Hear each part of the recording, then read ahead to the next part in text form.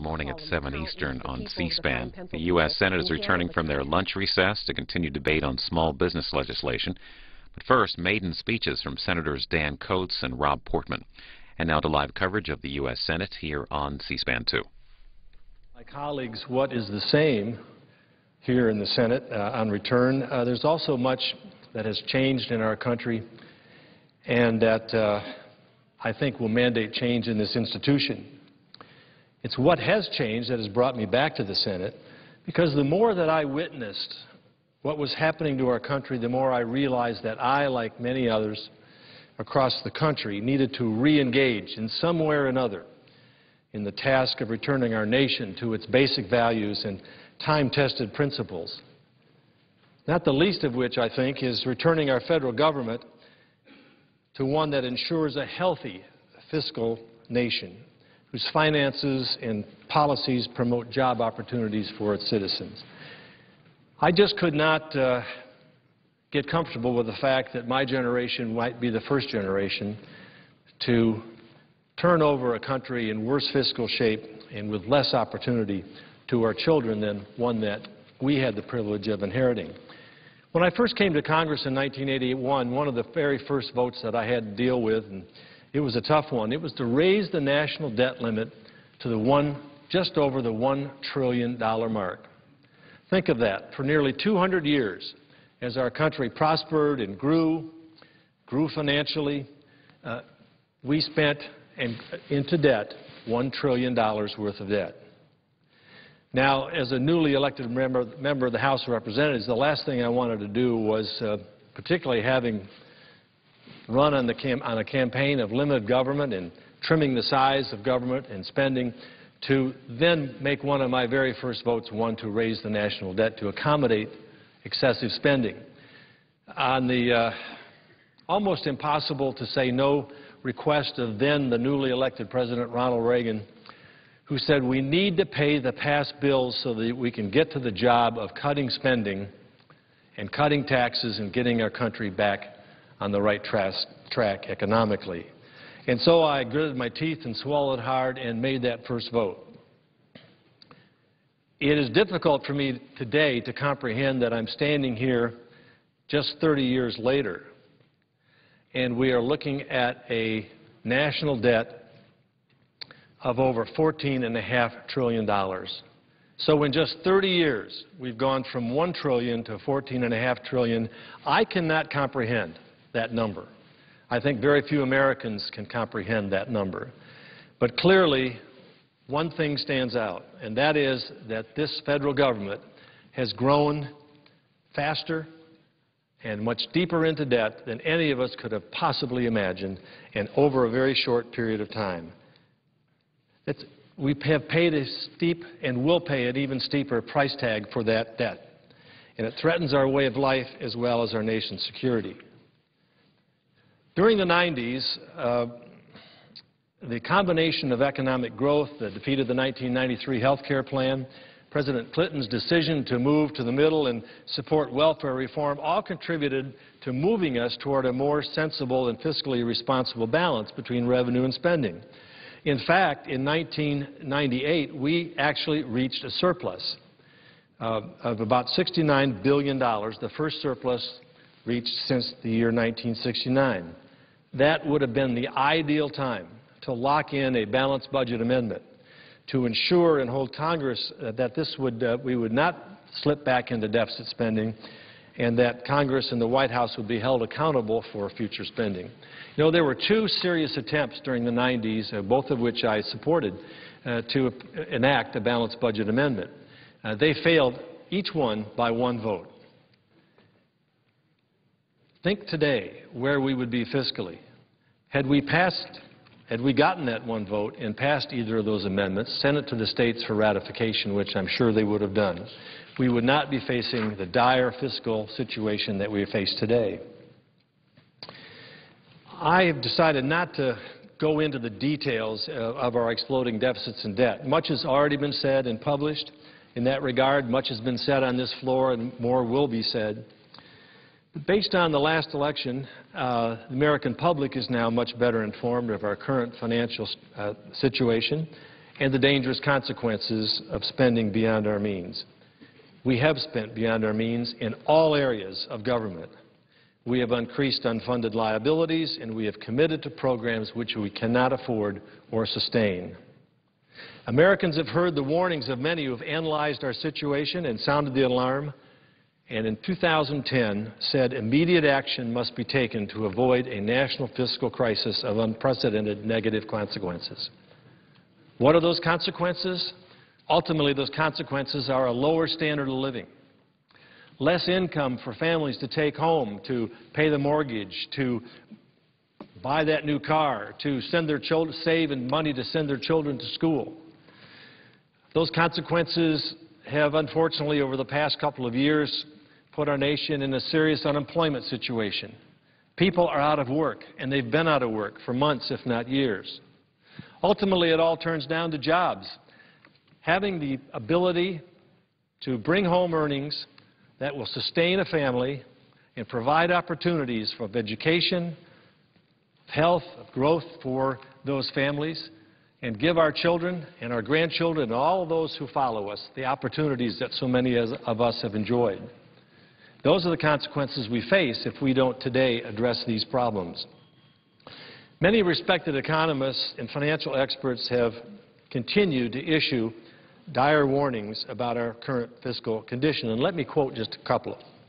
Erskine Bowles, the former chief of staff to President Clinton and co-chair of the President's Deficit Reduction Committee, said, "This debt is like a cancer that will destroy the country from within unless Washington acts." Pete Peterson, former U.S. Secretary of Commerce and Finance executive, said this about the national debt: "We need to ask ourselves, not just is this sustainable, but is it moral? What does it mean to burden our children to an unconscionable doubling of their taxes?" Admiral Mullen, chairman of the Joint Chiefs of Staff of our military, said, "I believe our debt is the greatest threat to our national security. If we as a country do not address our fiscal imbalances in the near term, our national power will erode and the costs of our ability to maintain and sustain influence could be great."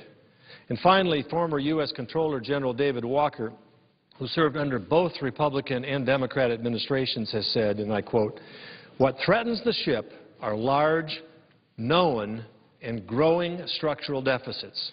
Habitually spending more money than you make is irresponsible." But that is exactly what Washington has done. Habitually spend, sinking our fiscal ship deeper and deeper each year. We saw a drastic swing, as I have mentioned, in November. Hoosiers and Americans united together in a common purpose, demanding that our newly elected representatives and all representatives repair our fiscal health that's been destroyed by excessive tax and spend policies. They called for a change in course. They called for bold action today to preserve our country for tomorrow. They realized that the stakes are too high to ignore or delay addressing our fiscal challenges. Hoosier families and businesses, local communities, states, and virtually every other entity across Indiana and across our country have had to make sacrifices to trim their budgets. They are now calling for the federal government and for Congress to do the same.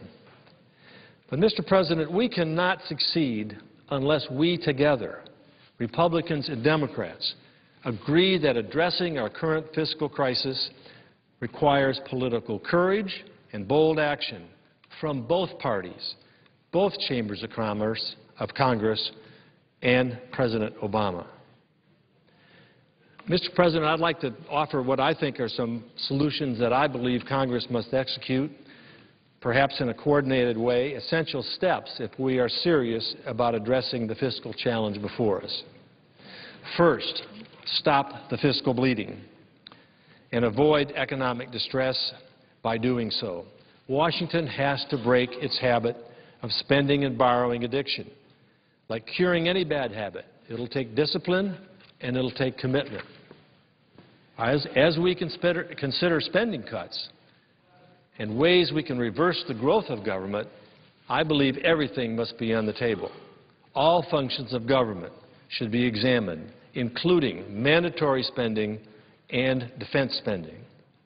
Serious discussions and proposals are currently underway in this Congress. I'm participating in many of them. These proposals need to be considered carefully, they need to be debated, and they need to be voted on. Secondly, I think it's important that we recognize that spending cuts alone will not solve our fiscal challenges and preserve our future. We need to pair our cuts with a pro-growth agenda that puts Hoosiers and Americans back to work.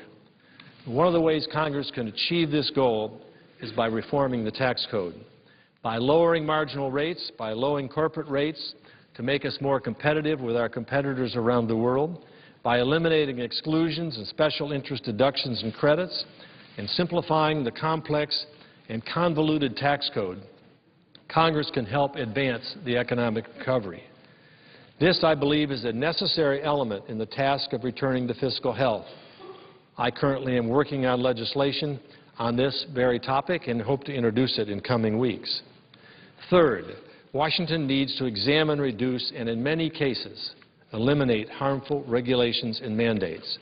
As I've traveled across Indiana, perhaps one story that I've heard over and over and repeats itself with every business I participate with or engage with, the word is regulations coming out of Washington, many of which do not reflect the will of the people, the will of Congress, but are imposed by non-elected bureaucrats, have put us at a disadvantage with our competitors, have added additional burdens of paperwork and compliance to us, and don't make sense from a health and safety standpoint. So oversight and proposals to address the regulatory burdens also need to be considered, debated, and voted on by this Congress. Fourth, I think we need to promote trade policies. 6,000 businesses in Indiana export overseas. 1/4 of all of our manufacturing jobs result from exports. So a good first step in all this process is to open our markets by approving the 3 pending trade agreements that we have, Korea, Colombia, and Panama. This will increase job opportunities at home, and this will put us on the path of continuing open trading that provides so many jobs to so many Hoosiers and so many Americans. Mr. President, having said all this, the greatest threat to our fiscal security is the growing and unsustainable mandatory spending.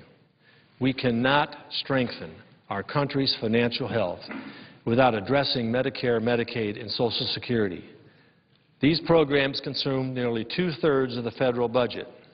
And while we hear a lot of talk about the necessity of tackling entitlement spending, little action occurs because it's often considered too politically dangerous. However, I believe we no longer have a choice. We no longer can defer addressing these problems until after the next election. The entitlement crisis is before us and has been growing for several years. We know about the coming baby boom generation that's retiring and the impact it'll put on these entitlement programs. And we have to commit, I believe, to finding a way to restructure these programs and make them solvent. Let me repeat that. We're not here to undercut these programs. We are here to preserve those programs. We are here to make the necessary structural, long-term, incremental changes so that those benefits will be there for people when they retire. As Winston Churchill once said, one ought never to turn one's back on a threatened danger and try to run away from it. If you do that, he said, you will double the danger. But if you meet it promptly and without flinching, you can reduce the danger at least by half. We have not met this promptly, but I believe it's not too late to begin the process of making common sense adjustments to the current systems. Modest incremental changes now will help us avoid much more drastic and painful changes later.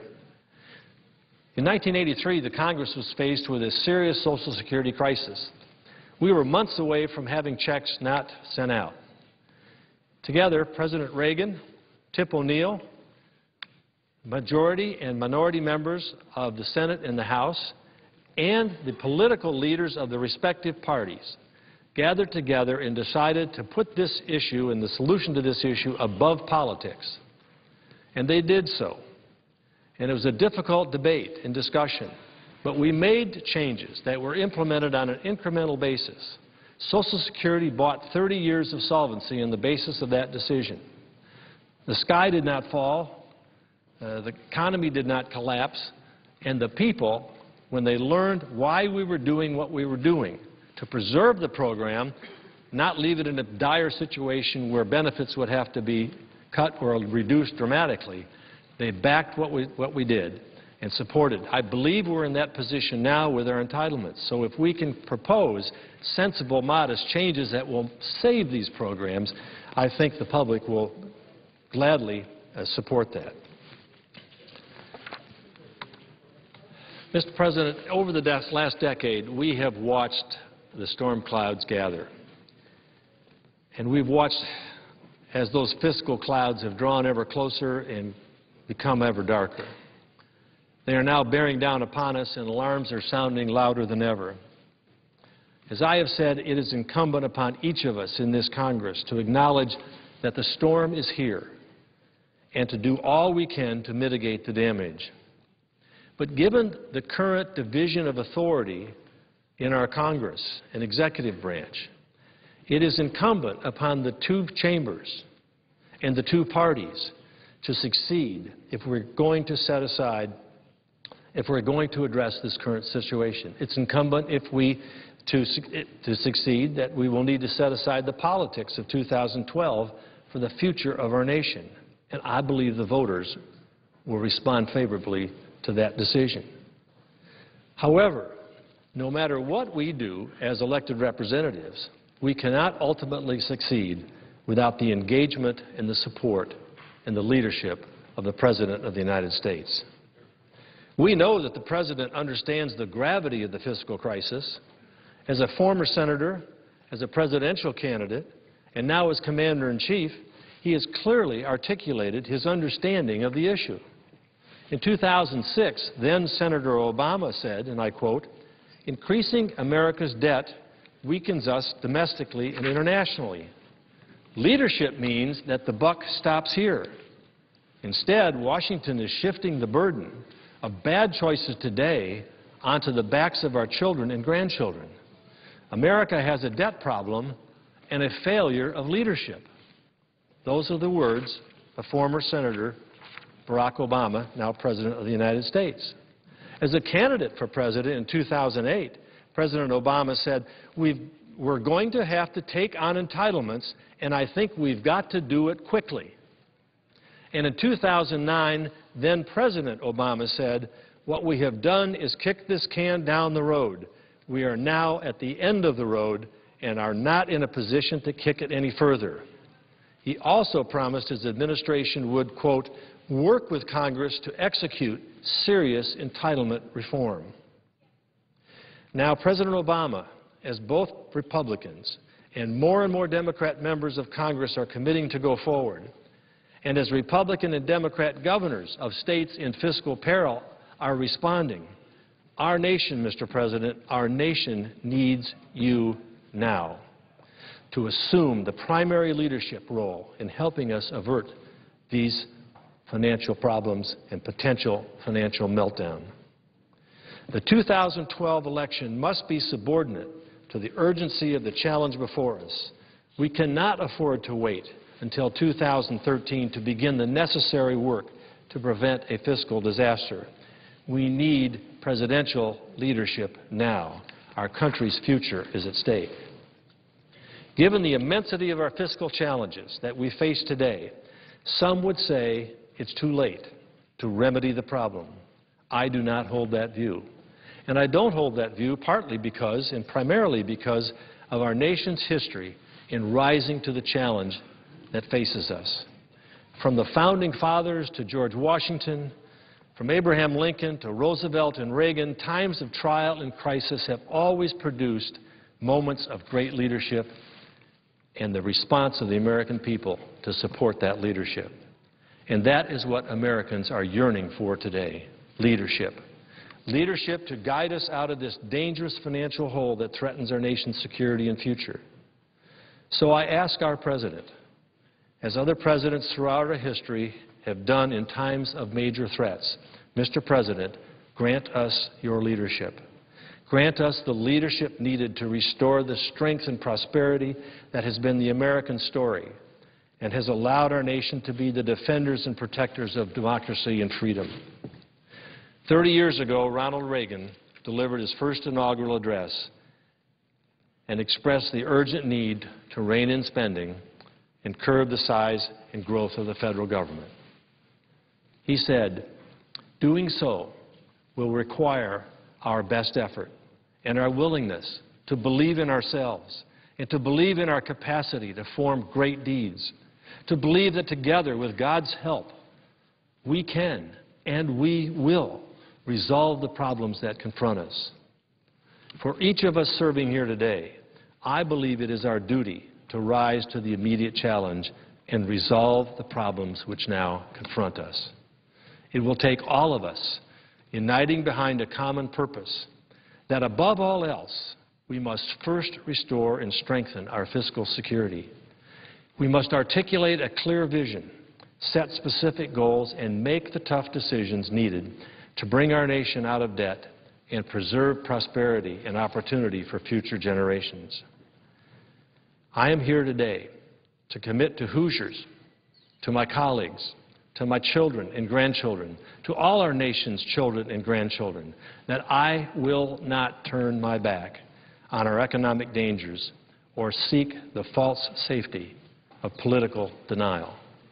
I am standing here today to find solutions, to make the hard decisions, and leave behind a country that is stronger and more fiscally secure for future generations. This crisis is not insurmountable. We can overcome it by doing what great generations before us have done, mustering our will to do what's right. If we do, I know that America's greatest days are not behind us, but still lie ahead. Mr. President, I yield the floor. The Republican leader. Mr. President, not often in life does someone get a second opportunity to make a good first impression. The senator from Indiana has had a chance to make two maiden speeches in the Senate. I confess I was not there for the first one, but I'm pleased to have been there for the second one. And I want to commend him for his extraordinary speech, particularly his emphasis on the importance of the President of the United States leading on the issue of entitlement reform. We all know that under the Constitution, only the President's signature can make a law. And I think what Senator from Indiana has pointed out, and many others have pointed out, is that on the issue of entitlement reform, the over $50 trillion of unfunded liabilities we have laying out there ahead of us, promises we've made we cannot keep. This cannot be done without presidential leadership and a presidential signature. And I thank the senator from Indiana for reminding us all of that. And we all still hope that the President will step up and help us meet this enormous challenge. And I commend the senator from Indiana for a wonderful first impression. Mr. President. Senator from Maryland. Mr. President, Vitter will seek recognition to offer some amendments. I would ask unanimous consent that after Senator Vitter has offered his amendments that I be recognized for up to 10 minutes as if in morning business. Is there objection? Senator from Oklahoma. If you would amend your request that at the conclusion of your remarks that you'd return to amendment number 183. Does the senator so amend his remarks? I think the senator was distracted over there. If you would amend your unanimous consent request so that we would return to amendment number 183 at the conclusion of your remarks. Could I suggest the absence of a quorum for one moment, please? Clerk will call the roll. Mr. Akaka.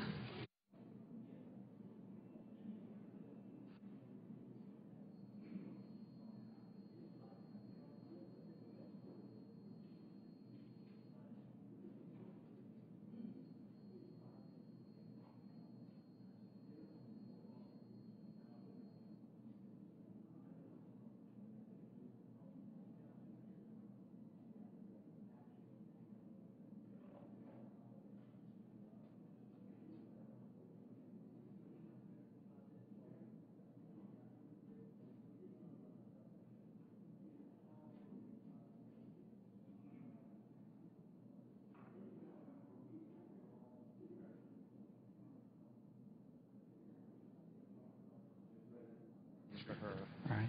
Mr. President, Senator from Oklahoma. I ask unanimous consent that the quorum call in progress be vitiated. Is there objection? Without objection, so ordered. Now yield the floor to the senator from Maryland. Mr. President, I ask that I be able to speak as if in morning business. Is there objection? Without objection, so ordered. Mr. President, I rise today to share my thoughts on the hearings held last week in the House of Representatives called "The Extent of Radicalization in the American Muslim Community and That Community's Response." Congressional hearings are supposed to serve as an important role of oversight, investigation, or education, among other purposes. However, this particular hearing, billed as a first of a series, served only to fan flames of fear and division. My first concern is the title of the hearing, targeting one community. That is wrong. Each of us have a responsibility to speak out when communities are unfairly targeted. In 1975, the United States joined all the countries of Europe and established the Conference on Security and Cooperation in Europe, now known as the OSCE. The United States Congress created the U.S. Helsinki Commission to monitor U.S. participation and compliance with these commitments.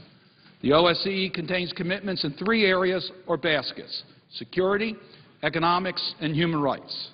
Best known for its human rights advancements, the OSCE has been aggressive in advancing these commitments in each of the OSCE states. The OSCE stands for religious freedom and protection of minority rights. I am the Senate Chair of the U.S. Helsinki Commission. In that capacity, I have raised human rights issues in other countries, such as in France, when in the name of national security, the parliament banned burqas and wearing of all religious articles, or when the Swiss restricted buildings of mosques or minarets. These policies were restrictive not only to the religious practice of Muslims, but also Christian, Jews, and others who would seek to wear religious symbols and practice their religion as they saw fit. I have also raised human rights issues in the United States when we were out of compliance with our Helsinki commitments. In that spirit, I find it necessary to speak out against the congressional hearing chaired by Congressman Peter King. Rather than constructively using the power of Congress to explore how we as a nation can use all of our tools at our disposal to prevent future terrorist attacks and defeat those individuals and groups who want to do us harm, this spectacle crossed the line and chipped away at the religious freedoms and civil liberties we hold so dearly. Radicalization may be the appropriate subject of a congressional hearing, but not when it's limited to one religion. When that is done, it sends the wrong message to the public and casts a religion with unfounded suspicions. Congressman King's hearing is part of a disturbing trend to demonize Muslims taking place in our country and abroad. Instead, we need to engage the Muslim community in the United States. A cookie-cutter approach to profile what a terrorist looks like will not work. As FBI Director Mueller recently testified in the Senate, during the past year, the threat of radicalization has evolved. A number of disruptions occurred involving extremists from a diverse set of backgrounds, geographic locations, life experiences, and motivating factors that propel them along their separate radicalization pathways. Let us remember that a number of terrorist attacks have been prevented or disrupted due to the informants from the Muslim community who contacted law enforcement officials. I commend Attorney General Holder and FBI Director Mueller for increasing their outreach to the Arab American community. As Attorney General Holder said, and I quote, "Let us not forget, it was a Muslim American who first alerted the New York police to a smoking car in Times Square, and his vigilance likely helped to save lives. He did his part to avert tragedy, just as millions of other Arab Americans are doing their parts and proudly fulfilling the responsibility of citizenship. We need to encourage this type of cooperation between our government and law enforcement agencies in the Muslim community. As the threat from al-Qaeda changes and evolves over time, the piece of the puzzle is even more important to get right. FBI Director Mueller testified before the House recently that, and I quote, "At every opportunity, I have and reaffirm the fact that 99.9% of the Muslim Americans, Sikh Americans, and Arab Americans are every bit as patriotic as anyone else in this room, and that many of our anti-terrorist cases are as a result of the cooperation from the Muslim community and the United States. As leaders in Congress, we must live up to our nation's highest ideals and protect civil liberties, even in wartime when they are most challenged. The 9/11 Commission summed up this well when they wrote, I quote, "The terrorists have used our open society against us. In wartime, government calls for greater powers, and then the needs for these powers recede after the war ends. The struggle will go on. Therefore, while protecting our homeland, Americans must be mindful of threats to vital personal and civil liberties. This balancing is not easy to task, but we must constantly strive to keep it right." I agree with Attorney General Holder's recent speech to the Arab American Anti-Discrimination Committee, where he stated that, "In this nation, our many faiths, origins, and appearances must bind us together, not break us apart.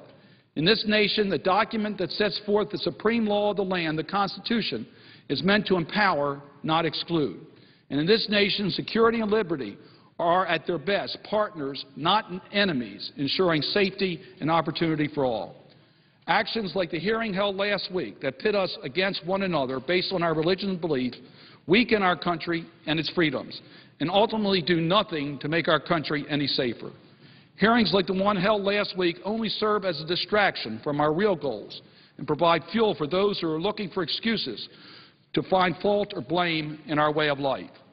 Let us not go the way of other countries, but instead hold dear the protections in our Constitution that safeguard the individual's right to freely practice their religion and forbid a religious test to hold public office in the United States. Our country's strength lies in its diversity and our ability to have strongly held beliefs and different opinions while being able to speak freely and not fear that the government will imprison you for criticizing the government or holding a religious belief that is not shared by a majority of Americans. On September the 11th, 2001, our country was attacked by terrorists in a way we thought impossible. Thousands of innocent men, women, and children of all races, religions, and backgrounds were murdered. As the 10-year anniversary of these attacks draw closer, we continue to hold these innocent victims in our thoughts and prayers, and we will continue to fight terrorism and bring terrorists to justice. After that attack, I went back to my congressional district in Maryland at that time and made 3 visits as a congressman. First, I visited a synagogue and prayed with the community. Then I visited a mosque and prayed with the community. And then I went to a church and prayed with the community. My message is clear on that day. We all needed to join together as a nation to condemn the terrorist attacks and to take all necessary measures to eliminate safe havens for terrorists and to bring them to justice. We all stood together on that day, regardless of our background or personal beliefs. But my other message was equally important. We cannot allow the events of September the 11th to demonize a particular community, religion, or creed. Such actions as McCarthyism harken back to darker days in our history. National security concerns were used inappropriately and led to 120,000 Japanese Americans to be stripped of their property and rights and placed in internment camps in 1942, though not a single act of espionage was ever established. The United States should not carry out a crusade against any particular religion as a response to 9/11 or terrorist attacks. The United States will not tolerate hate crimes against any group, regardless of their religion or ethnicity, and we should not allow our institutions, including Congress, to be used to foment intolerance and injustice. Let us come together as a nation and move forward in a more constructive and hopeful manner. With that, Mr. President, I would yield the floor. Senator from Louisiana. Thank you, Mr. President. I understand that Senator Inhofe and Senator Vitter are both on the floor to offer amendments to the SBIR and STTR program. Are we under a consent agreement? We are not. Okay. Yes. I yield to Senator Inhofe. Yes, the pending amendment is Amendment number 183. I would ask unanimous consent that it be temporarily set aside for the purpose of introducing, I guess, Senate Amendment 161, 178.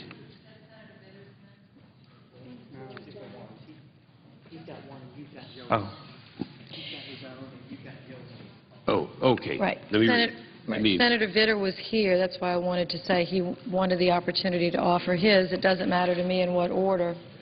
all right. Why don't we just ask unanimous consent that he be recognized for his amendment and set aside our amendment temporarily, and then we'll get Senator Johanns' amendment after that. Okay. Is there objection? Without objection, so ordered. Mr. President. Senator from Louisiana. Thank you, Mr. President, and thanks to my colleagues for their courtesies and cooperation. And at this point, Mr. President, I do move to temporarily set aside the pending amendment and to call up Vitter Amendment number 178. Is there objection? Without objection, so ordered. Clerk will report. The Senator from Louisiana, Mr. President, I ask to waive reading of the whole. Without objection, so ordered. Thank you, Mr. President. Mr. President, right before lunch, I laid the groundwork for this amendment, so let me quickly summarize. This is a series of amendments that our conservatives are bringing to the floor that go to our central challenge of reining in uncontrolled spending and debt. Mr. President, clearly we face a monumental challenge in this country from the fact that we are on an unsustainable path right now of federal spending and debt. And clearly this endangers our future. We're used to talking about it as a threat to our kids and grandkids, something that will come home to roost years from now. Mr. President, sadly, in the last several years, it has grown to much more than that. It is such an unsustainable path that it yields the possibility of a crisis within weeks or months or a couple of years. And so we cannot kick the can down the road. We cannot fail to act now. We must change the fiscal path we're on to protect not just future generations, but our country as we know it right now. And so in that spirit, a number of fiscal conservatives are coming to the floor to offer spending and debt amendments, and I'm honored to be associated with that group. You'll see other senators come down, Senators Cornyn and Rubio, Senators DeMint and Paul and others with other spending and debt amendments. Amendment number 178, Mr. President, is a very simple, straightforward idea. It would mandate that the federal government in an orderly way begin to get rid of billions and billions of unused or underused federal property. Mr. President, there have been many studies on this topic.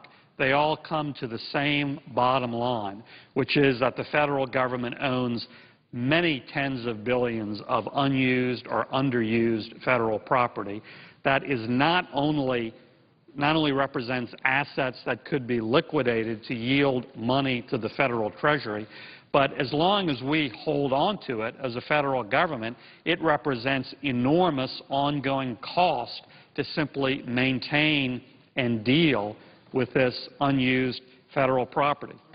The Office of Management and Budget says there are over 46,000 underutilized properties, but almost 19,000 completely unused properties. Estimated value between the two categories, $83 billion. That could be liquidated, that money brought to the Treasury, but also in the meantime, if we don't do that, that's actually costing us money in terms of upkeep, mowing the grass, if you will, and a lot more other and expensive upkeep. So this amendment, Mr. President, is very simple and straightforward to require the federal government to sell off or demolish this property and help contribute in a limited way, but an important way, to get us on a different, more sustainable fiscal path.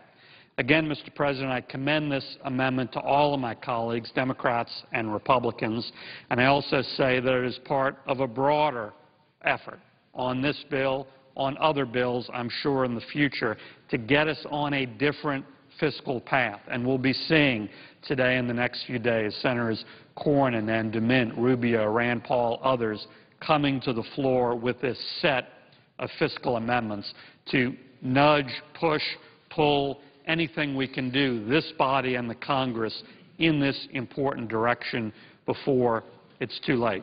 Thank you, Mr. President. With that, I yield the floor. Mr. President, let me just add a word. I see the senator from Oklahoma, but again, as the manager of this bill, Senator Snowe and I have worked across party lines to bring the SBIR bill to the floor. We want to have as open an amendment process as possible. We think that is fair. We'd like to really ask people to focus on amendments specific to this legislation. And I know that time on the Senate floor is precious, and we don't get as much time as we would like to offer our bills and amendments. But we do ask everyone so that we can try to get this bill to the House and hopefully to the President's desk. But Senator Inhofe is here to offer an amendment, and we agreed earlier to allow that to happen. So I'll turn the floor over to him. Senator from Oklahoma is recognized. I thank the senator from Louisiana managing the bill. First of all, we are currently on, my understanding, Amendment number 183. I'd like to set aside the current amendment for consideration of Amendment 161 by Senator Johans and ask for its consideration. Is there objection? Without objection, so ordered. Clerk will report.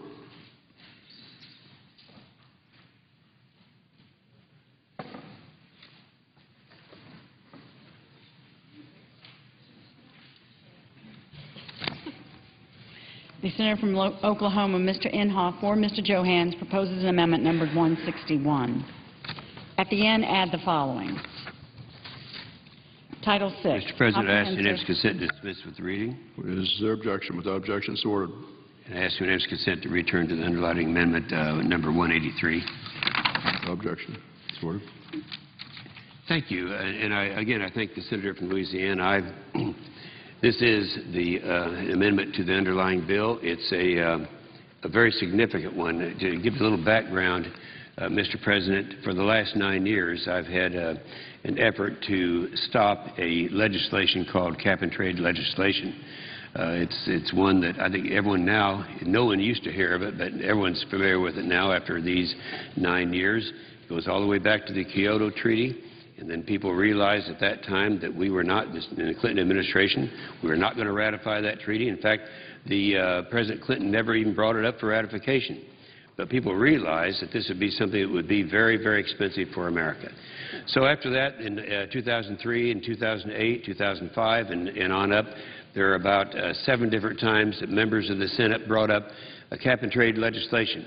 It was in 2003 when the MIT and the Wharton School came out with analyses of what it would cost to do a cap-and-trade bill. The amount always ranged between $300 and $400 billion a year.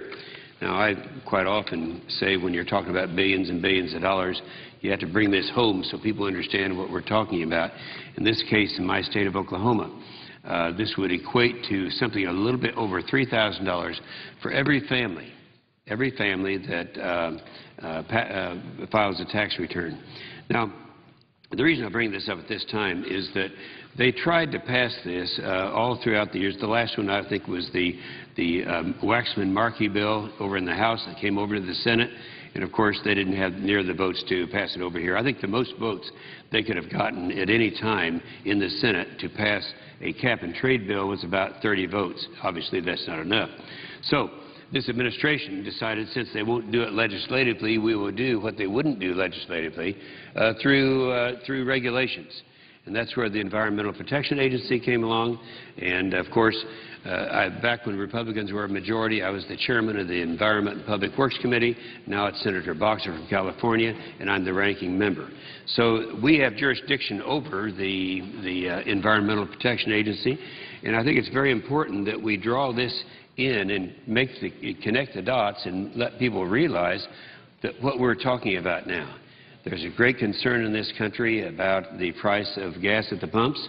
It is approaching vastly at $4 a gallon, and this is something that is of great concern to my wife and to everybody else I know in my state of Oklahoma.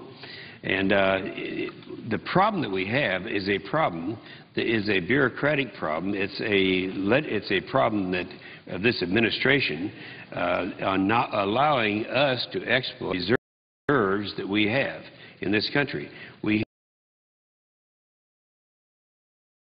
But that we have only 28 billion barrels of proven reserves, and that isn't enough to really provide for our own consumption here in this country. But I ask you now to go to the CRS report. This is about a year ago, less than a year ago.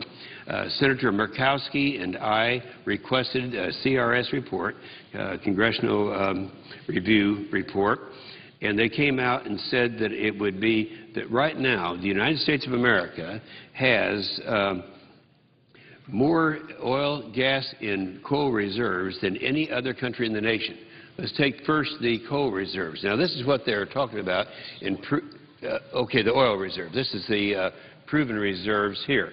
The problem with using the word proven instead of recoverable is that you can't use proven. A proven one has to be a result of drilling. In other words, you have to drill and you know it's there, so it comes up, well, that proves it. Well, obviously, if we have obstacles so that the majority of people, along with the administration, doesn't want us to drill offshore, doesn't want us to drill on public lands, and you can't get in there and prove it, then we have to go back and take the recoverable thing. And this is what all of the geologists, everyone says that we have in this country. No one has refuted this, I might add. So instead of being $28 billion, 28 billion barrels, it's 135 billion barrels of oil. Now, if you carry that further and you realize that this report is one that shows that clearly we could have these huge reserves. If you want to go on now to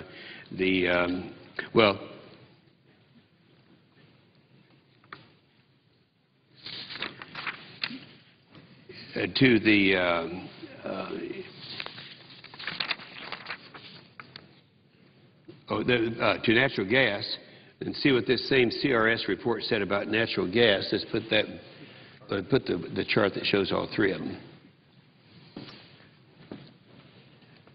What this shows is the combination of the fossil fuels. That's gas, coal, and oil. And this is the United States of America. Second is Russia, but it shows the United States has greater recoverable reserves than Saudi Arabia, China, Iraq, and these countries all combined. So it's a huge reserve that's out there.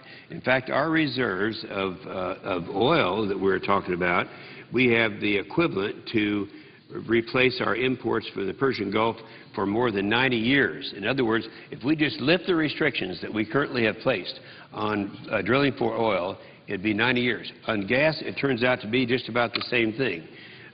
Based on the CRS report, it says that the 2009 assessment of the Potential Gas Committee, CRS states that America's future supply of natural gas is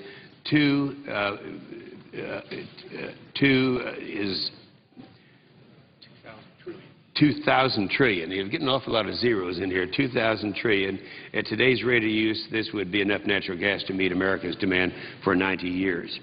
The report also reveals the number of coal reserves. The coal reserves are more than 28% of the world's coal. In fact, CRS cites America's recoverable coal reserves to be 262 billion short tons.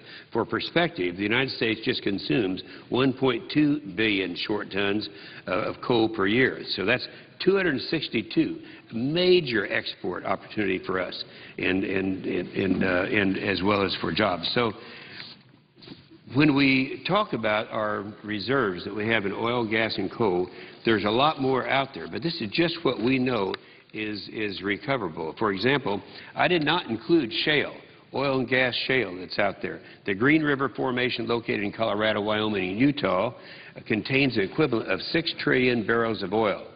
That's 6 trillion barrels of oil. The Department of Energy estimates that of the 6 trillion, approximately 1.38 trillion barrels are potentially recoverable. That's equivalent to more than 5 times the oil reserves of Saudi Arabia. Now, again, I didn't include these when I say we have enough to sustain us for 90 years. Another domestic energy source would be the methane hydrates. That's another one that has just a tremendous potential there. And while the estimates vary significantly, the United States Geological Service recently testified that the mean in-place gas hydrate resource for the entire United States is estimated at 320,000 trillion cubic feet of gas. Did I say that right? I think I did. For perspective, if just 3% of this resource can be commercialized in the years ahead at current rates of consumption, that level of supply would be enough to provide America natural gas for more than 400 years. But I didn't include that. So I'm only including what is recoverable and what is out there for more than 400 years. And that's what I call energy security. I guess we need to also realize that it's not just energy that we could do. When you're talking about, there's nothing more basic than supply and demand. And if we are stopping our supply of oil and gas in this country, then the demand's going to go up and we're going to have to go elsewhere. If you want to become independent, and we could become independent if we were to exploit our own resources. But we have other reports here that talk about the number of jobs that are at stake here. Only 2 deepwater well permits have been issued in the last 11 months. I thought at the time, when we had the oil spill in the Gulf, there are going to be people that are around saying, aha, we're going to parlay this into stopping production, stopping exploration.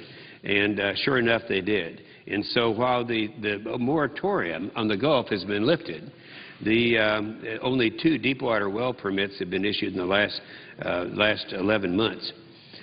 The delays and continuation of the current permitting pace could cost 125,000 jobs in 2015. And getting down to the developing the Alaska's offshore, for example, that would create 55,000 jobs a year. So we're talking about a lot of jobs. We're talking about a lot of reasons that we should go ahead and pass this amendment. Now, let's keep in mind what the amendment is. It's an amendment that would take away the jurisdiction from the Environmental Protection Agency to regulate greenhouse gases, anthropogenic gases, and leave that as something that should be done, and it should be done by members of the Senate and the House. Senator Baucus from Montana said, I mentioned that I do not want the EPA writing those regulations. I think it's too much power in the hands of one single agency, but rather climate change should be a matter of essentially left to Congress. And that's what we're talking about. As we speak today, the House is marking up the bill. It's called the Upton-Inhofe bill over there. Over here, it's called the Inhofe-Upton bill, and that is to stop them from the EPA from this regulation. Senator Nelson from Nebraska said controlling the levels of carbon emissions is the job of Congress. We don't need the EPA looking over Congress's shoulder telling us that we're not moving fast enough. We have some 8 Democrat senators joining them saying that the EPA should not have the authority, doesn't have the authority, and should not be doing it. We are talking about such as senators as Senator Begich, Sherrod Brown, Bob Casey, Claire McCaskill, Carl Levin, and Max Baucus of Montana. So there seems to be a general, and that's the reason I feel optimistic that if we can get this amendment up for a vote, we're going to have a favorable vote on this thing. I know all the Republicans are going to vote for it, and I think that an awful lot of the Democrats are.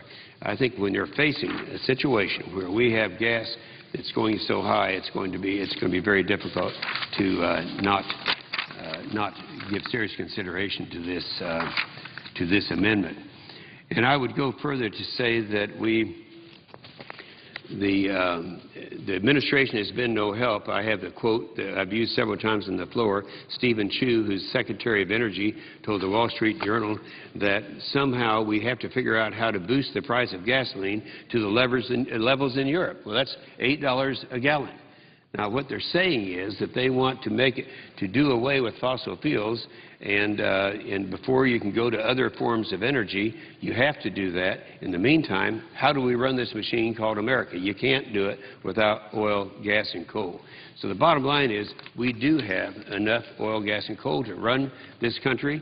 We could be independent from our reliance upon the Middle East.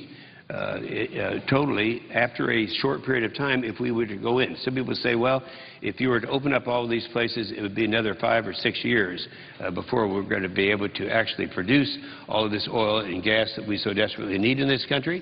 But in response to that, I say, first of all, it won't be that long. And secondly, I heard that same argument 5 and 6 years ago, and if we'd done it then, we would be there today. So we have a serious problem that's looming out there, and I know that others want to come down. I know Senator Barrasso. By the way, Senator Barrasso has an amendment that is a different amendment than this, even though he's a co-sponsor of this amendment, number 183. His would go into such things as NEPA, the Endangered Species Act, and other things that the EPA is trying to use the regulation of greenhouse gases to change our lifestyle in America. So that's where we are today, and with that, I would yield the floor. The Senator from New York. I thank my colleague for his courtesy. I'm not speaking about this issue, but I saw he looked over in this direction, so I was eager to speak, and I appreciate that. I'll be brief. I rise today to speak about the current debate over the federal budget. As you know, Mr. President, last week, H.R. 1, the House Republicans' scorched earth spending proposal that counts among its casualties such priorities as border security, cancer research, disaster preparedness, and much-needed investments in domestic energy production, was summarily defeated in the Senate. That same day, a Democratic alternative that would have cut spending by $10 billion compared to current levels and $51 billion compared to the President's budget request was also defeated. We were hopeful that these failed votes would be an opportunity to start afresh. We thought they would allow us to hit the reset button on the negotiations. The purpose of those votes was to make it clear that both sides' opening bids in this debate were non-starters, and thus pave the way for a serious good-faith compromise. But unfortunately, an intense ideological tail continues to wag the dog over in the House of Representatives. Because 1 week after those test votes failed here in the Senate, House conservatives are still showing no yield. We have moved $10 billion in their direction. They haven't budged an inch off H.R. 1, even though H.R. 1 didn't get a single Democratic vote here on the floor of the Senate. In fact, the Republican conservatives in the House are digging in. In the last 48 hours, there's been a wave of hardliners who are now rejecting even the 3-week stopgap measure negotiated last week. This measure is needed to avert a government shutdown this Friday. But in the vote occurring very shortly in the House, there is expected to be a number of right-wing defections on this short-term continuing resolution. Look, Democrats agree that this short-term solution is not ideal. Running the government 2 weeks at a time is not good for anyone. We'd prefer not to have to do another stopgap, but we recognize the need, the necessity of averting a government shutdown.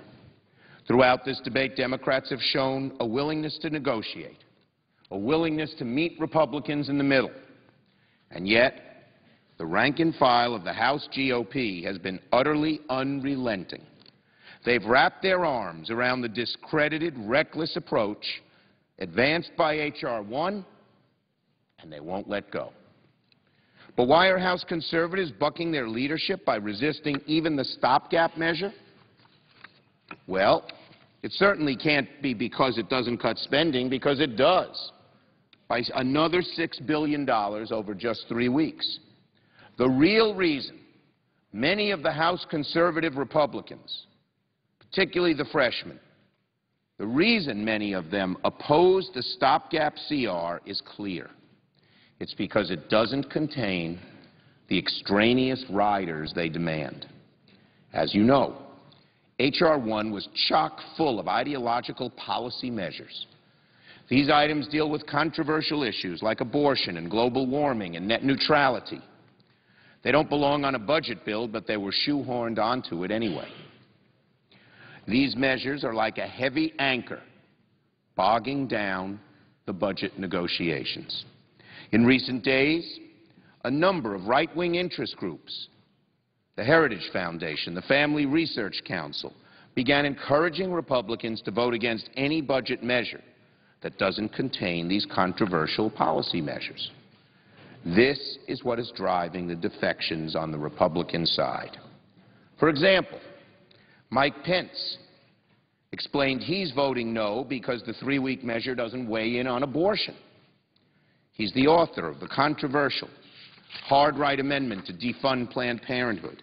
And yesterday, he said he wouldn't mind a government shutdown if it meant he could succeed in passing his rider. Michelle Bachmann said she's voting no because the short-term CR doesn't repeal the health care law. Tim Yuleskamp, a freshman from Kansas on the Budget Committee, said he'd oppose the stopgap measure because it lacked riders against EPA and against family planning. We finally know why a compromise has been so hard to come by on the budget. Mr. President, it's because Republicans want more than spending cuts. They want to impose their entire social agenda on the back of a must-pass budget. They're entitled to their policy positions, but there is a time and place to debate these issues. And, Mr. President, this ain't it. We've seen this type of overreach before. In the recent battle in Wisconsin, where Governor Scott Walker went to war with the state's public workers. Governor Walker started out seeking concessions from the unions on their benefits in order to reduce Wisconsin's budget shortfall. In a spirit of cooperation, unions agreed to reduce their benefits. But the governor didn't take yes for an answer. He went further and insisted on ending collective bargaining entirely. The budget fight going on right now in this chamber is also about more than just budget cuts. The conservative Republicans in the House are showing themselves to be Scott Walker Republicans. They are using the budget to try to shoot the moon on a wish list of far-right policy measures. If this debate were only about spending cuts, we'd probably come to an agreement before too long. But we will have a hard time coming to an agreement with these Scott Walker Republicans who are trying to use the budget to enact a far-right social agenda. I urge Speaker Boehner to consider the path to a solution to this year's budget that may not go through the Tea Party. He should consider moving on without them and forge a consensus among more moderate Republicans and a group of Democrats. Because if these extraneous policy items are going to be a must-have on the budget, a compromise will be very, very, very hard to come by. Thank you, Mr. President. I yield the floor. Mr. President. Senator from